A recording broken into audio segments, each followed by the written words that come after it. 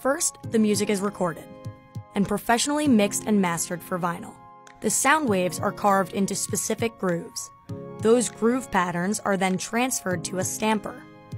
These stampers then go to a pressing plant, like Brooklyn Phono, where they're first cleaned and then fastened inside the hydraulic press onto top and bottom inserts. Pellets go through an extruder, and as they're forced through, they're heated up to form a hockey puck-shaped biscuit. The biscuit has labels pressed onto both sides and is then shot forward to be pressed. 2000 psi is applied at 300 degrees and then cooled down to 100 degrees to press the record into existence. The record is then trimmed of excess vinyl, burnished, and stacked on a spindle. Before they're shipped off, they are individually inspected and placed in sleeves.